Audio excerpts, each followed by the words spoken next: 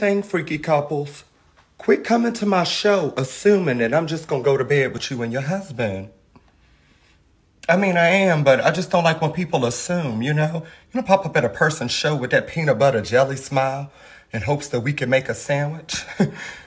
I mean, we are, but here's the thing. I don't want people to just come up to my show for snacks, you know?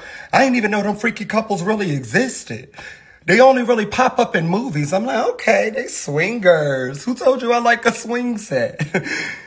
I mean, I do, but I just don't want people to think that I like one. That ain't the part that behooved me. What behooved me was, this just recently happened to me when I was at my last show.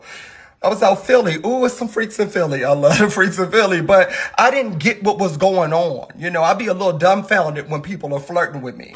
The wife bought me a drink. I was like, all right, she guessed my favorite drink, or maybe I said it on stage. I had an old fashioned. The husband gets up and starts massaging my shoulders. I was like, who told him I was tense? I'm not anymore.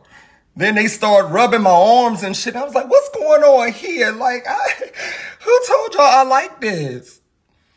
I mean, I do, but I just don't want people to think, come on now, the rest of the fans up in here, they don't need to see me acting all out of character like that. Like, I'm looking like the third wheel. Who told y'all I rode tricycles?